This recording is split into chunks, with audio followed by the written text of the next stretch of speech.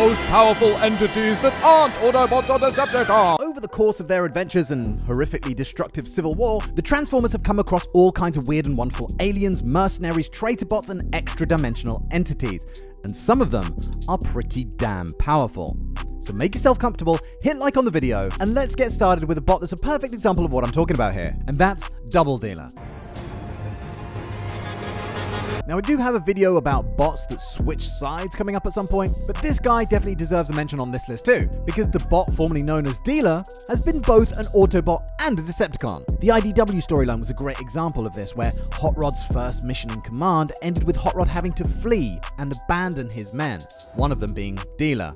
Hot Rod then went to great lengths to rescue Dealer because he felt so bad about it, but it turned out that the mission went wrong in the first place because Dealer done a backstab and sabotaged the team's equipment and set them up to be ambushed. In War for Cybertron Earthrise, he had his own faction and infiltrated the Ark in an attempt to bring the Autobots in on behalf of the Quintessence, before falling out with them and turning against the Quintessence before his ship, the Fool's Fortune, exploded in a firefight. You know what, let's see if we can rank some of these, and the weakest one that I can think of would probably be... Yes, these lizard pig things are about half the size of a Transformer and travel around the cosmos in their flying asteroid, hiring out their incompetence and ineptitude to anyone stupid enough to pay for it. The Quintessence hired this guy to blow up the Galactic Olympic Games. Boom! Galvatron paid him to fail at bringing in the traitor Octane. This guy who would just randomly fall over. Well, who knows what he was doing here? Yeah, that's better. What's... When he finally did catch up with Octane, he tried to kill him by beating him in the shoulder, and then squealed like a piggy. For some reason, Galvatron hired him again to sabotage Cybertron's shiny new power generator. And he did, but Grimlock just fixed it. Useless! Anyway, he returned again in a script reading at a convention where he bought a trans-dimensional transporter off the internet and used it to bring a bunch of different characters from the Transformers multiverse together and force them to fight to the death to get revenge for all of the humiliations he's been forced to endure. And guess what? He failed and got humiliated there too! Pathetic, pathetic, pathetic. Let's move on. Another absolutely useless one was Bot from G1, or BOT. That was built as a science project. These kids saw the Transformers in action one day and tried to build one of their own, but inadvertently installed one of Bruticus's components that had ended up in a junkyard. So after they slung it all together, the shitbox instantly went bananas and broke through the fucking wall to escape, and the Autobots spent most of the episode trying to track it down. It eventually ended up helping in a battle with the Decepticons, but the most surprising thing was that this walking crock of sunbaked turdburger actually gave the Autobots a tougher time than the Skuxoid ever did. Next. Let's head over to planet Phoemax, where a race of giant women rule over a barbaric and stupid male population. They live inside this lovely mountain in a place called the Golden Realm, where they don't have to bother about disgusting loincloth-wearing savages who prowl the wastelands outside. So the queen of these big bitches was called the First One, and was on the search for a male counterpart who could, you know, sort of match her so he could become her second. Yes, I want an equal who I can be infinitely better than. What? Silent equal! And guess what? In walks Cloudburst, and she's like, ooh, hello. Cloudburst obviously being a pretender and looking like an organic. So she's like, ooh, hello. So she puts all her moves on him and ultimately is pretty disappointed to find out that he's got a drive shaft where his meat shaft should be. So she cuts his fucking head off. There were the TV-obsessed Junkions from the planet of the same name. Their origin is unclear, but it's most likely that they're an offshoot of Cybertronian lineage. They aren't the most powerful by a long stretch, but they are very difficult to kill, having a very high tolerance to damage and the skills to make quick repairs to themselves using the vast amount of junk around them. Quick mention goes to the Cannibalizers, who are beings that live in the junkyards of Cybertron. They seem to find and add to their bodies, taking body parts from any victims that stray onto their turf. They're not massively smart, they're not particularly strong. At least not to your average Transformers, but when a team of G.I. Joes got teleported to Cybertron, these things posed some serious risk. Especially this one that had somehow got hold of Shockwave's arm cannon. So in order to protect their squishy Humy friends, the Autobots decided to make a hasty getaway. Transformers Animated had the Colossus, or Cyrus Rhodes, this little old man who took part in a wrestling match and turned himself into this Giga Chad beefcake to showcase the superiority of biotech. He beat the crap out of Bumblebee before a nearby car alarm disorientated him. And long story short, this led to an accident that turned Prometheus black into Meltdown, a supervillain that was able to secrete an acidic metal that could melt anything it comes into contact with. Luckily, not force fields though, and the Autobots trapped him inside a bubble, and all was well in the world again. Animated also had Master Disaster and a couple others, but you know, I'm not going to spend too much time on them. Like, come on, this video's long enough as it is.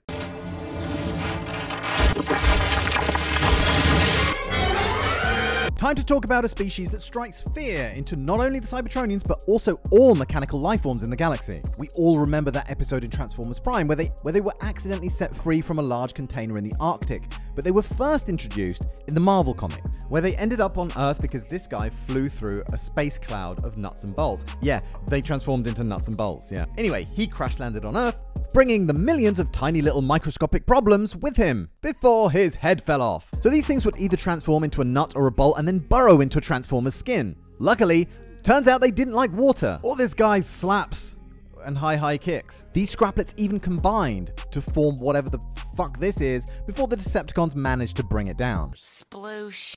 In Regeneration 1, Megatron injected Cup with the scraplet virus, and this was only the first time that we'd see them shrunken down to microscopic levels. In Transformers 84, Shockwave did the exact same thing to incapacitate the Coneheads, and in IDW's 2005 continuity, Prowl suggested executing Megatron by giving him a single scraplet to swallow, which would then slowly eat him alive, I presume? Prowl, you horrible. In Cyberverse, Starscream claimed that his scraplets were the reborn sparks of Cybertronian legends, such as Zeta Prime, Solus Prime, and Megatronus, but I think he was tripping balls at the time. So although the scraplets were really small, they are hugely destructive, and in large enough numbers, they can take down, who knows, even Titans maybe. Another gremlin-like critter from G1 is the Crimzeek, a little flame-shaped bugger that was created by Megatron and Starscream by accident. And as soon as the Cons saw how annoying it was, they realized they could unleash it on the Autobots. Yes, Crimzeek, you will be my ultimate weapon against the Autobots. Really? It's actually an energy being that can not only travel through circuitry, but also fry robo-circuits, as we saw here where it jumped into Mirage's face and caused him to have a spasm. This guy figured out that he could spray the Autobots with an insulating paint, so the Crimzeek couldn't get into their systems. Anyway, at that point it ran amok throughout Tokyo, somehow making this bullet train go all wobbly like rubber, before all the Crimzeeks of the rainbow appeared and all merged together and grew to ridiculous proportions, even showing up to a cinema showing a kaiju movie, which I thought was pretty funny. That's its tail, right? They eventually found a way to disperse its energy with magnets or something, who knows, but it turned out that annoyingly, a little one had survived in Blaster's chest. Anyway, these things would pop up once in a while throughout the continuities. I recently came across one in Transformers Devastation where you had to collect them. But they were also in Transformers G.I. Joe, where the entity Crimzeek would devour the souls of any Transformer that didn't make it to the Allspark quickly enough. There was also a version in the Transformers Ghostbusters crossover where he was known as Crimzeek the Scavenger, and he was a mixture of electrical and psychokinetic energies on a quest to consume the Allspark. Long story short, the Autobots had to team up with the Ghostbusters and Ectotron, and the Ghostbusters released this ghost called Kilowatt that fed on electrical energy. So these guys are very similar to the Scraplets in that they're essentially just gremlins, but the fact that the larger version of Crimzeek can travel across the stars, absorbed Starscream, Shockwave, and Megatron, and the fact that it took another highly powerful entity to take him down, made me place these guys a little higher than the Scraplets. Then there's the Mechanibals.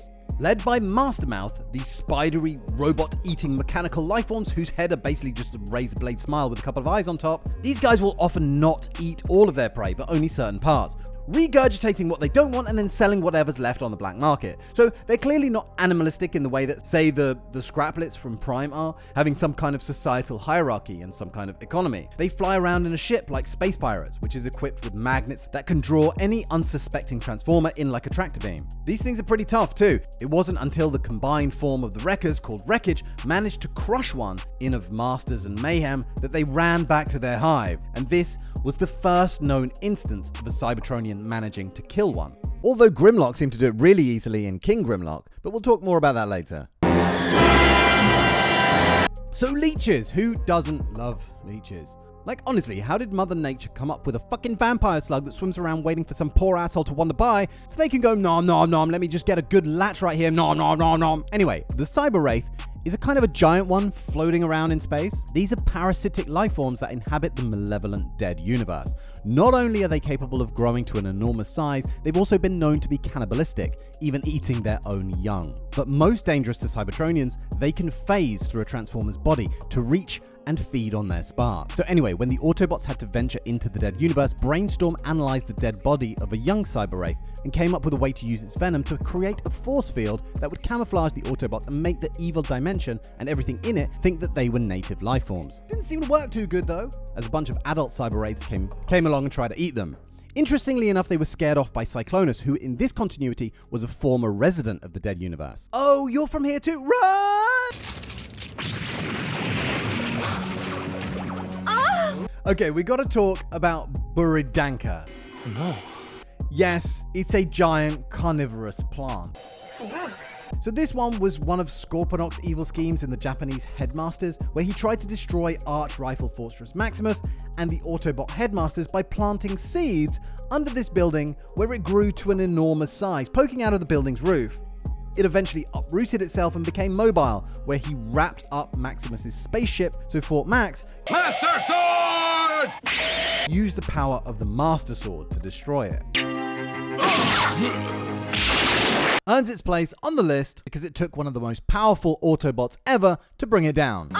Grimlock took on a load of weird and wonderful creatures in King Grimlock, where he was transported to this kind of fantasy Dungeons and Dragons planet and had to go up against Woodbots, an undead army, a whole bunch of Smilodons, and the dreaded Red Wizard. Yes, the Red Wizard, who turned out to be none other than a Quintesson. This whole storyline was inspired by an episode of G1, where Spike and Grimlock inadvertently stumbled into this fantasy world full of these trees that transform into these centaur things. Am I tripping balls here? And yeah, the Red Wizard turns out to be this Quintesson who was exiled for practicing sorcery. Anyway, if you've ever wanted to see Grimlock face off against a dragon, then this is the one for you. Then there's the Chaosteros, a beast that bit off and shat out Wheelie's arm after he crash landed on planet LV-117. Wheelie managed to domesticate it though, and used it in a battle against Monstructor. Obviously, Monstructor was just too strong for it and killed it off, as well as an Arachnosaur, which is kind of like this giant spider, that Wheelie had also managed to domesticate. Now, I don't know if this is related or not, but Gen 1 had this creature called Chaos. Chaosteros, see what I mean? And this thing was the source of the dreaded and feared Death Crystals.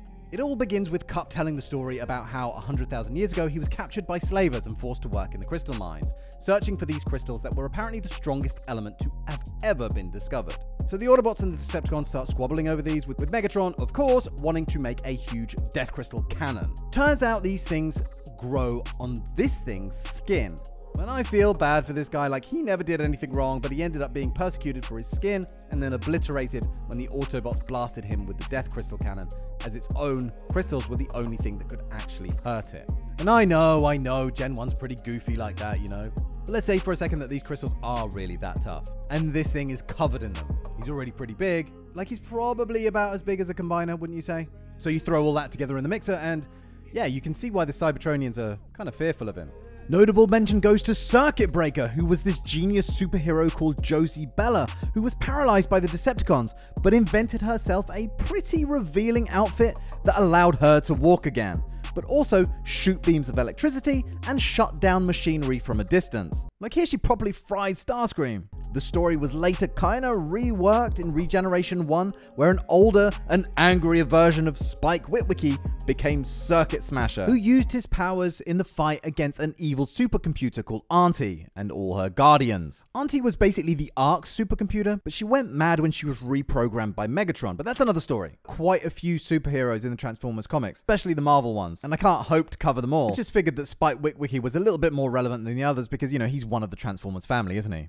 Let's talk about rust. Although it most often just gives Cybertronians like a nasty rash, it's a substance that can sometimes be lethal to them. It's one that we've seen weaponized, and it's even turned into a plague and killed off vast numbers of bots, even occasionally turning them into rust zombies. But Norm, rust isn't an entity, I hear you say. What's it doing in this video? Well, hold on. Well, first off, we have the Rust Giants that Rodimus and his crew encountered whilst on one of their adventures in the Lost Light. Then there's the Rust Sea, which was formed by the secretions of rust worms. Yes, they're poopy. No one quite knows where this aggressive ravenous species came from, but it began feasting on the metallic innards of planet Cybertron and pooping out liquid rust. Enough poopy to create an entire sea. Eventually, the greatest minds on the planet started to get worried that they wouldn't be able to contain the worms and that they'd eventually overrun the whole planet. But the problem kind of took care of itself as they carved out a huge basin for themselves, which was lined by this impenetrable sort of rock lining, as I understand it, and that kept them penned in. Anything that happens to fall into the sea will get devoured though, as unfortunate Decepticon Skytread found out here. Oh, yep, they're eating his face. And as one of the largest titans called Citadel found out the hard way when he had to crash land in there. So whilst not that powerful on an individual basis, their sheer numbers are terrifying. If they were to ever spill out of this basin, the Cybertronians have a big problem on their hands.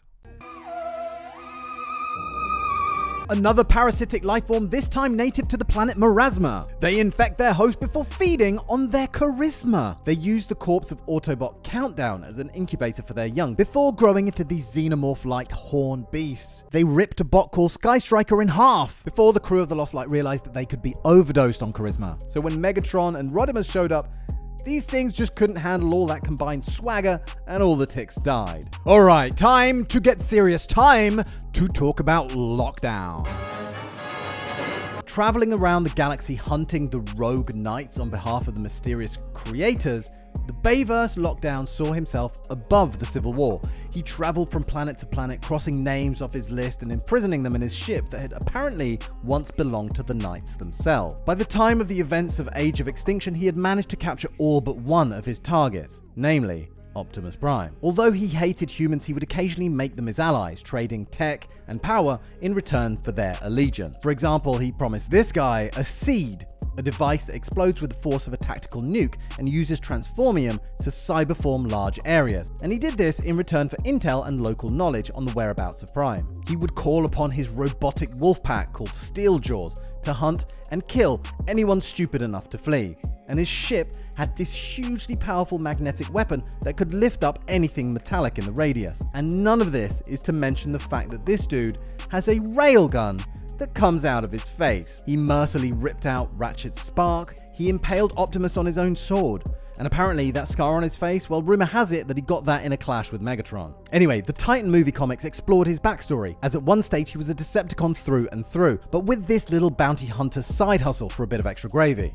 One time he was out on a mission with Knucklehead and Drift, and he wanted to bomb an Autobot base. Then he tried to execute the prisoners against his orders. He fell out with former partner Drift and took control of the remaining Decepticons after Megatron was killed in the Battle of Chicago. Then he left Earth to hunt some more bounty before eventually being pulled out of the fray by the Creators, these mysterious beings that apparently created the Transformers in this area of space called the Tyran Universal Cluster. Their reasons for wanting their knights returned to them or killed is unknown, which is annoying because it's something that Lockdown could have probably shed some light on before, well.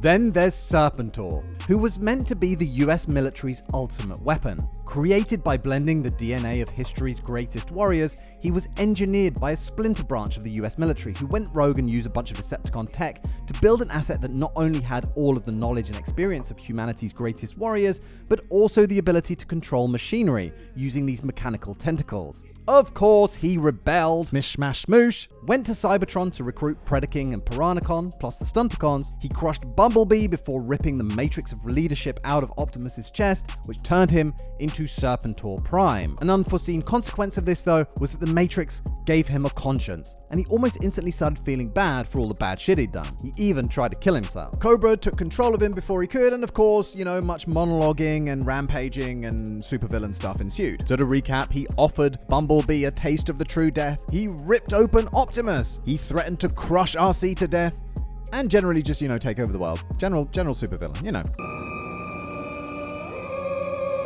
Let's talk about an alien species originating from a nebula so dark and dense that not even light can penetrate it. The shape-shifting and parasitic Direwraiths. used this place as their base to spread like a plague across all of existence and infecting and infiltrating every society they come across. Using powerful dark magic, they conceived themselves in the bodies of other living organisms, transforming their prey into horrific mutations and assimilating them into their horde. There are few creatures that can resist, and they reportedly infiltrated Earth many years ago. They live in these sort of hives and are of course insanely strong and durable with thick plated hides. Some of them have wings, and they all have these multiple limbs that can extend into sort of tentacles. Like, check this out. They brought Ultra Magnus down at one point by having a bunch climb on his back, then using these extendable limbs as anchors to pull him down. More on that later.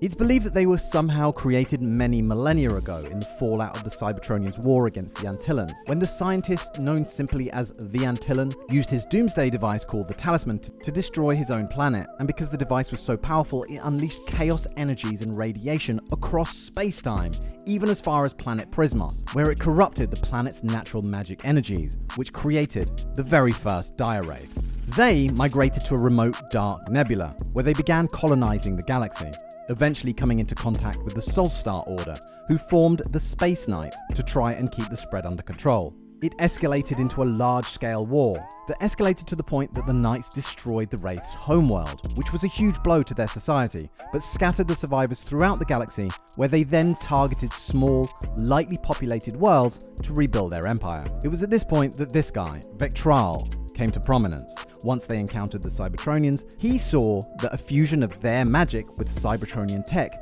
could be a devastating combination, so he struck up an alliance with Starscream, an equally treacherous and cruel character. Like he demonstrated here when he picks up a native villager and then just tosses him over his shoulder, and later then you see his wife or whatever over the crumpled body. Like, Jesus Christ, Starscream.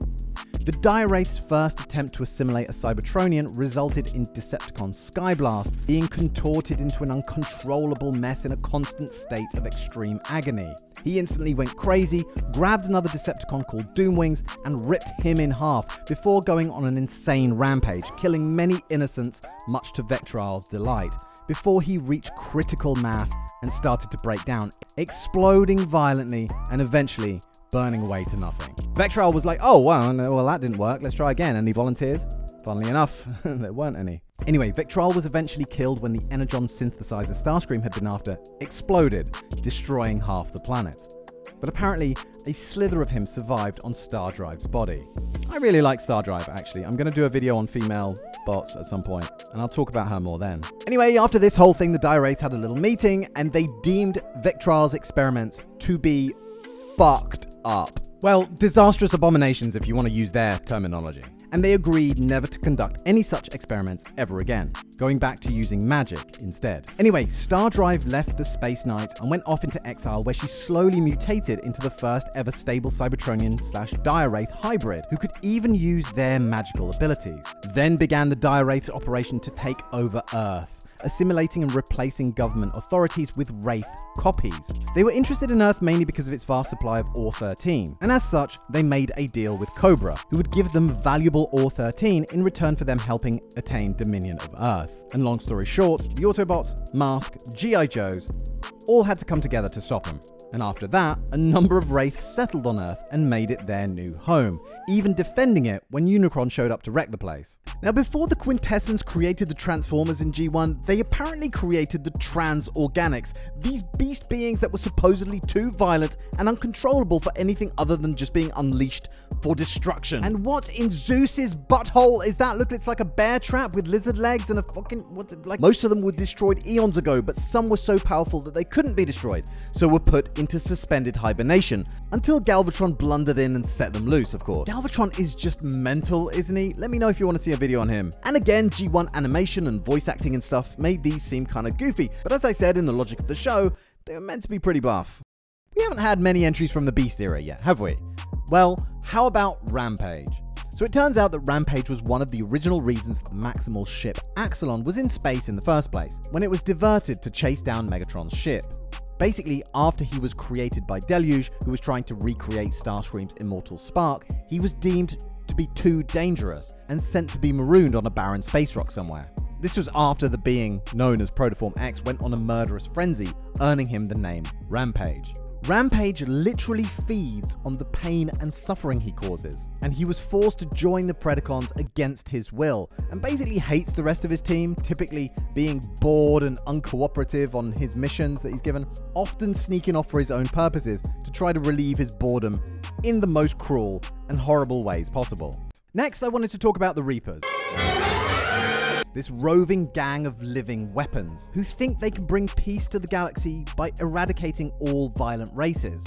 Like, by force. Like, by using violence, basically. Like, it's really only a matter of time before they realize that they're going to have to eradicate themselves, eventually. I'll probably touch on them again when I come to do Transformers factions ranked, but boiling it down, they were led by a guy called the Deathbringer, and they hunted down violent races before exterminating them. And their penchant and talent for destruction alienated them from everyone but each other. Now, as powerful as these guys were, the Deathbringer would only get more powerful, as Galvatron infected him with the essence of unlife itself, turning him into a harbinger of death and doom who could spread death and decay just by touch. Again, more detail on them in a future vid. Let's talk about the Shadow Leeches. Which are kind of entwined with the Dark Matrix entity. So in certain continuities, the Matrix was corrupted by holders that were slightly less pure and righteous than what we've come to know in our guy Optimus. And yes, if you Google Robo-Jesus, like I just did, you will find people who have made transforming crucifixes. And the Matrix developed a malevolent sentience dedicated to the proliferation of evil and suffering in the universe. Anyway, in the Marvel Universe, this thing was created when Optimus died. The Autobots didn't seem to realize that the Matrix could be removed. It can be removed. And they blasted his casket off into space. The casket crash-landed on a remote moon where the Matrix was found by a Deathbringer. Bum, bum, bum. The Deathbringer is this dark being that releases any being from suffering and kills them, basically, but it's usually a mercy killing type thing. But once it found and absorbed the Matrix, its logic warped, and it suddenly wanted to bring death to all life. I want to bring death to all life. The Deathbringer was killed, but the Matrix itself had been corrupted and became sentient. The creature reappeared in Dreamwave's Regeneration 1, where it manipulated Hot Rod into taking the Matrix and becoming Rodimus again, before using his Shadow Leeches, which are basically possessed Transformers who can drain energy out of any life form they touch and absorb it into themselves. These things were pretty much unstoppable and almost took over the entire population of Cybertron at one point. Sometimes called Cybervores, sometimes called Soul Snatchers, and apparently 998 other things as well, because sometimes they're even called the Nightmare of 1,000 Names. Let's just call them Sparkeaters. Little is known of the mysterious Sparkeaters, so little in fact that most Cybertronians think of them as simply a myth or a legend, a tale so feared that the mere mention of them can invoke a sense of supernatural terror even among battle-hardened warriors. There's a well-known poem about them that goes, "Nickel, iron, cobalt, chrome, he'll eat your soul, turn your spark to stone. Nickel, iron, cobalt, chrome, run little robot, run away home." Now, although not much is known about these creatures, we do know that their creation was probably down to one of these weird time paradoxes where scientist Brainstorm, inspired by the myth of the Sparkeaters, invented a weapon that could turn a Transformer into this monstrosity. I guess when you're inventing a constant stream of killing devices, you got to spice it up for yourself somehow. Like, one could turn bots into rainbow vomit, one could turn, I don't know, you need inspiration from somewhere. But then World took the weapon and ended up going back in time. And there, he used it on a bot in the past, creating an event that would in effect give rise to the legend, which would then inspire Brainstorm to create his weapon. I love time paradoxes. My favorite is still Fry becoming his own grandfather, though. On another occasion, Cyclonus used the weapon on a security guard who had a bunch of Turbo Foxes with him. They locked that guard in a room as they saw the mutation setting in, and the creature fed upon the Turbo Foxes, managing to sustain itself for years. You see, once it's consumed a spark, it will stay in its belly for an untold amount of time, slowly being digested. This creature would eventually escape, making an Autobot called Shock its first victim. It was here that we saw that as well as having razor-sharp claws for incapacitating and these chain-like tendrils for immobilizing, it also has near supernatural powers of telekinesis that it used to pull Shock's brain out through his mouth, which would then paralyze him, rendering him unable to move as it then ripped out his spark to devour. This thing can smell sparks and will generally go after the strongest or brightest spark and hunt it down. This creature went after Rung because, as you know, he turned out to be Primus with amnesia. But on the way, this creature came across Animus, who became its next victim. It later turned out that Animus had a green spark, so he was one of the ultra rare 0.1%ers like Sixshot or Tarn, which is probably why the Sparkeater went after him. Anyway, when Whirl fired a bunch of rockets at the creature, Trailbreaker saw that the sparks still being digested in its belly would explode, so he shielded it with his force field to prevent damage to their ship. This thing was finally killed when Rodimus used Rung as bait to lure it into the ship's engine bays, and pushed it into a quantum generator, which fused it into an engine block and finally killed it. As I mentioned in my last vid, Getaway turned his crew over to the Grand Architect as a gesture of his allegiance, and Scorponok somehow turned a lot of them into Sparkeaters. Now, how he did that without Brainstorm's weapon isn't exactly known, but writer James Roberts did confirm that there is at least one other method for creating Sparkeaters, but he didn't elaborate on what that was. Anyway, those creatures would later set upon Rodimus's crew, but luckily Autobot First Aid managed to fire a powerful kinetic blast that somehow reversed the mutation. Next up, the scheming and treacherous Quintessons. Now, for years I thought of these guys as the sole creators of the Transformers, you know, before they came up with the Primus and Unicron origin story, or the Allspark, or the 13 Primes, or any of that stuff. There was even one storyline where the Quintessons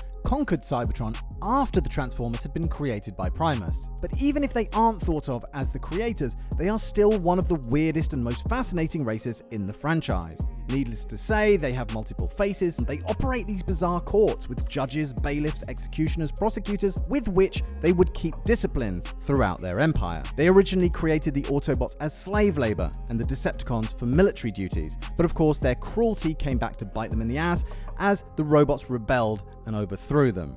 What intrigues me, though, is the thought that they must have had a huge empire at some point.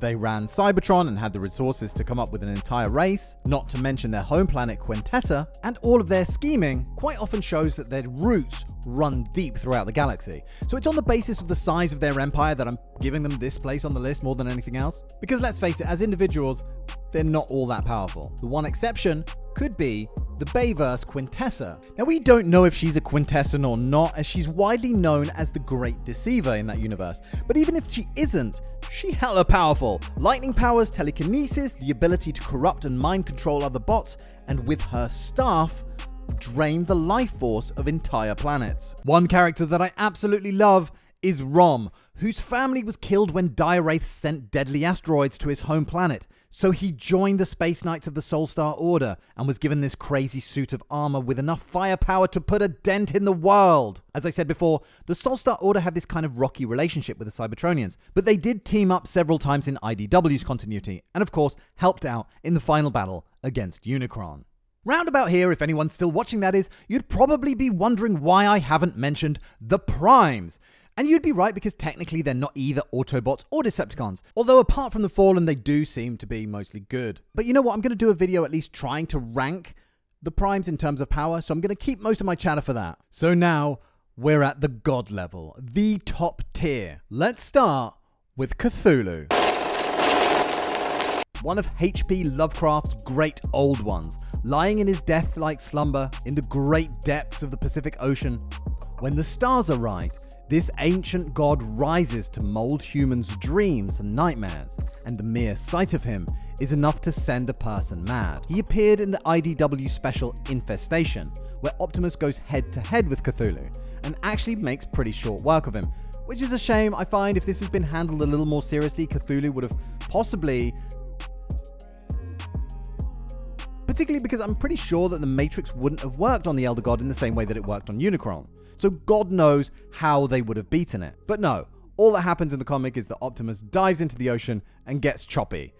Shame, real shame. What about an entity known as the Threefold Spark, or Hexacon, a figure from the 2019 IDW continuity? Now, I've spoken about this guy before, who started out as a pretty regular Cybertronian before he left Cybertron in the Age of Expansion. Something happened, and he returned hell-bent on conquest and domination and the usual supervillain traits. The explanation given was that unknown cosmic entities who live behind the barrier of quintessence abducted him and altered his spark into something that we would liken to a virus, which could infect and take over another Cybertronian body, absorbing and consuming their sparks and minds in the process.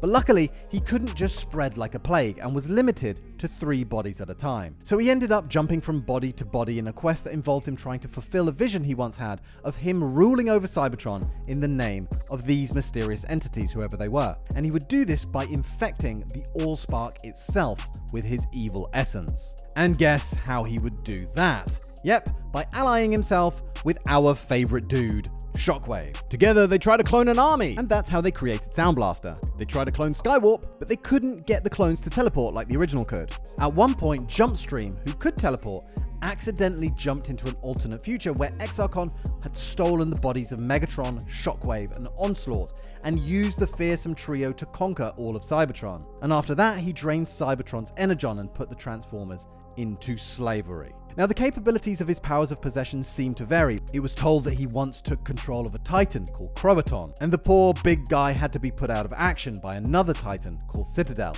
More on those in my most powerful Titans vid. So yeah, he's been known to control Titans, but on another occasion he tried to take control of Devastator, but because there are 6 minds at play within Devastator, he was able to resist and just decombined as a result. So you wonder, don't you, who could he take over? If he could take over Megatron and a Titan, could he take over Unicron? We'll never know. Round about here, we should probably mention the Vok, a highly evolved race of energy beings who reach the pinnacle of technological sophistication to the point where they seemingly transcend space and time. Featuring in the Beast Wars saga, they find primitive worlds like Earth and use them for their strange experiments that seemingly aim to accelerate the development of sapient life. And when it all goes pear-shaped, just cleanse the planet with gigantic super weapons like boom. Alright, so I know I said I wouldn't talk about the Primes, but I think we should probably make an exception for this guy. Let's take a minute to talk about a force of infinite evil, one that can't ever truly be defeated. I'm talking about Liege Maximo. So a lot of this isn't exactly canon, as it was written by Simon Furman in a kind of unofficial novel called Alignment. You see, he first appeared in Gen 2 on only 1 single page. So Simon Furman wrote Alignment to give us some more information on what was a hugely intriguing character. He's described as an ancient and monumental titan, and the first to turn against Primus. In this continuity, he was one of the original 13 Primes, but didn't multiply in the way that the others did. Whereas the other Primes wanted to seed the universe with as much life as possible, this guy was much more selective, seeding only a few bots who would spread his evil before eventually becoming the Decepticons. Realizing that this way he could keep a stronger connection to the divine source of the Transformers race, he set about creating a vast array of cyberform planets, an array that would resonate and create a portal that would allow him to ascend to the realm of the gods. He was only defeated when an alliance of Autobots and Decepticons attacked the hub and managed to destroy his physical body as he was separated from it whilst using the portal, and that left his spirit with nowhere to go. But as I said, this guy can never truly be destroyed, so I guess he's still floating out there somewhere. There was another incarnation of the character too in IDW's 2005 continuity, who allied himself with Onyx Prime, who was of course Shockwave in disguise. He became one of the 13 Primes before being banished for his part in the murder of Solus Prime. But I'll talk about him more in my video on the Primes. Most people will probably put my next entry as the most powerful, but there's a very simple reason why I didn't, and let me explain. Now, I did a couple of decent videos on this guy already, one talking about his origins, one talking about his abilities, so I won't go over everything again, but essentially, planet-sized destructive force of nature that won't rest until everything is darkness again. He's destroyed countless planets, wiped out many civilizations, and he's even consumed and contained a black hole, the most destructive force in the universe, within his body. I can barely contain a mild curry. But to accomplish his goal, he has to clear one very large hurdle, and that's kill his brother Primus and the pesky little robots that he created. Something that he's never actually managed to do. So let's talk about Primus, a being who is as old as the universe, a life force that crosses the multiverse and that can exist in different universes at the same time. He's the creator of the Transformers and overall a force of light and good in the darkness. Apart from that one time in Shattered Glass, that is. He's also often portrayed as a face in a fucking wall. There are several different variants of the Transformers origin story, but the one that seems to stick is that Unicron and Primus are brothers, opposing forces of light and dark, created by an extra-dimensional entity called the One, in order to represent the opposing forces of good and evil. Primus eventually managed to trap Unicron, and himself actually, in 2 planetoids.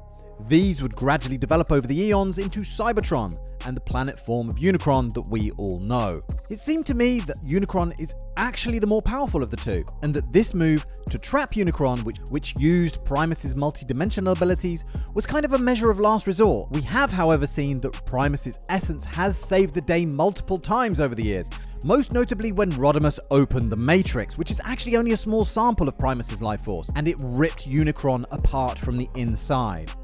That's why I've put Primus higher on the list, but let me know what you think. This one is an interesting one, and one that I hesitated to put at the top of this list, because most people would be expecting Unicron, and that might be fair enough. So in some continuities, the dead universe is just sort of a buffer zone, like an empty space between the realms, but in other continuities, it's a place of malevolence and bitterness that was seeded when, guess who? Yep, Shockwave went back in time to the birth of this universe and leached out all of the life force within it to fuel his nefarious scheme. This produced a whole entire universe full of nothingness and unlife, and the bitterness of what could have been. They say that to enter it is to die yourself, and its only real resident is an entity known as the D-Void, which is an extension of the dead universe itself. Its sole purpose is to breach into the realms of the living, and when it does, this thing is a cosmic horror that appears to our puny human eyes as a writhing mass of black eyeballs, which form tentacles that wriggle in search of life to extinguish as it seeks to suffocate entire worlds in its darkness. It is described as being an unbelievably powerful being with a capacity to return the spark to a deceased transformer, control the minds of robotic beings, and drain energy from Cybertronians to feed on them. Its first manifestation occurred when a mysterious black lake appeared on the planet Gorlum Prime. The inhabitants started being drawn to it, almost as if it called to them somehow, with every last member of the populace walking into the lake, never to walk out. The lake used the power of the robotic population's sparks to ignite the next phase of its plan to further breach into the realm of the living, and formed a bizarre sphere that served as a portal, a conduit between the land of the living and that of the dead, through which it could pour more of its malevolence, with its next target being Cybertron. The entity possessed Nova Prime, turning him into Nemesis Prime, and would eventually take control of the Decepticons and form an enormous avatar for itself, called the Decepticon, that would devastate large parts of the planet until it was eventually stopped by Megatron. And Optimus dived into Vector Sigma to amplify the power of the Matrix and push the entity back, defeating it. Defeating it for now. Now, I'm not entirely sure that the comics did this entity justice, but the reason I put it at the top of the list was that the most terrifying things to me are often the ones that you don't quite understand, and the thought of an entire universe lying out there in wait, somehow angry at being denied the chance of life, is pretty damn unsettling. Alright, you guys, let's leave that there for now. I know there's way more creatures and characters to talk about, so please feel free to get in the comments and let me know, and I might do a part 2. This month, I'm going to be working on top Transformers kills, most powerful Primes, most powerful Titans. I might do the Starscream Spotlight video, and I might even start making some notes for another Shockwave video. So make sure you're subscribed for all of that. Thank you very much for all the time that you guys put into watching my videos. I really do appreciate it, and I will see you very soon for the next one. Thanks again for watching, and cheerio, bye!